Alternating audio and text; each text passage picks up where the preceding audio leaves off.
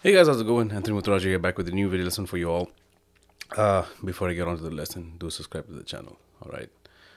There's plenty of you, quite a number of you actually, watching without subscribing, so hit that subscribe button, hit the notifications bell so you don't miss anything, alright?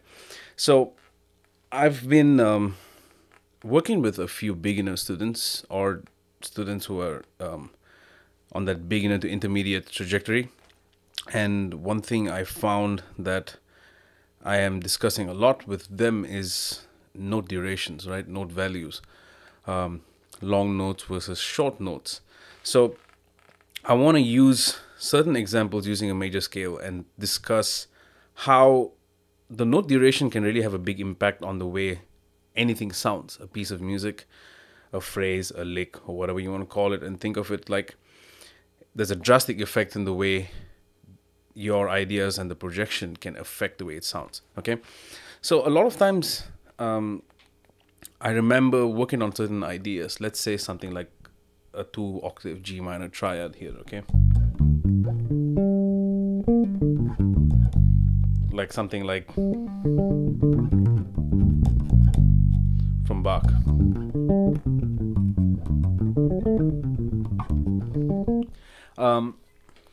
What I found was that when I would play triads, this is very early on, my notes never connected one into the other. So it was always very broken. And that was also because I had a few issues in the way I would just play bass lines, okay? For instance, let's take something very simple, like a 1, 6, 4, 5. Okay, so my first problem was that I always played a dead note before the downbeat. 1, 2, 3, 4.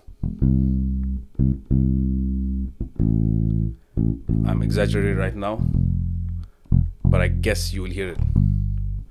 So whether it's an actual pitch or ghost note, I always had this.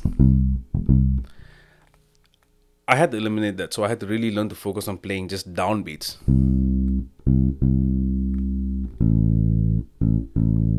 And long notes. So playing long notes of any sort is very hard because you really have to focus on how the notes flow into each other, no matter what you're doing, whether it's arpeggios or scales, arpeggios. Shit, I thought I could keep doing this, but I couldn't. Anyway, the point is, focus on how you connect from one note to the other in a scale. Make sure there's no cut off point between the two notes and the consecutive notes that continue to follow. Same thing with your triads.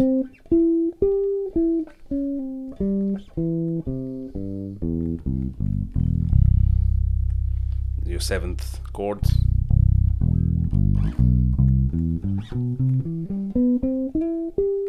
Same thing, all right? The goal is continuity. So coming back to when or how should we incorporate long and short notes. So take any simple bass line. Okay, let's just take something single note, right? C.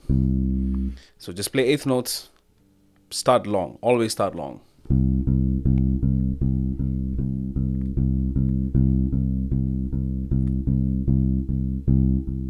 So of course you can accent the note. I think I did talk about this on a video before. But then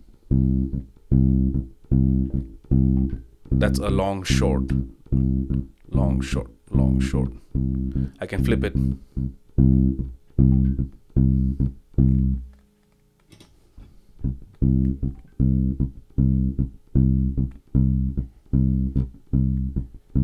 Okay, so what that starts to do is it gives you a sense of pulse, but also gives you a very nice groove, a nice pocket.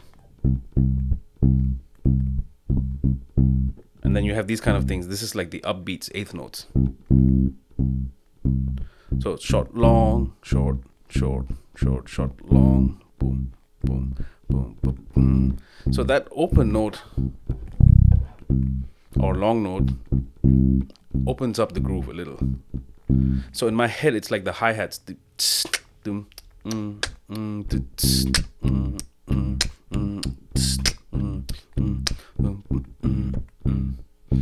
So the long and open notes, or short and dead notes, directly corresponds with the drum groove. Okay, which is why certain styles of music are super challenging to play. And right from the top of my head right now, one of the most challenging grooves I've tried playing over the years is Meshuggah songs. Okay, for those of you who don't know, I love Meshuggah. I love them to death. I watched them last month. I cannot get over it.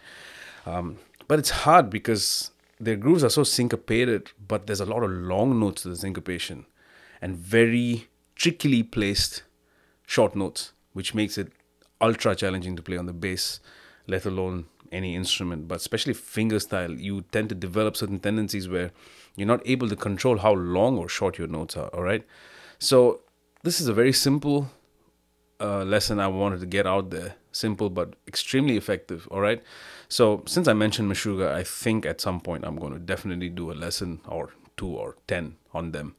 So if you do have a favorite Meshuggah song, or you happen to listen to them and there's a song you're interested in, let me know, and we could possibly have a series or maybe a couple of lessons on them at the very least. All right, so that's all for this lesson.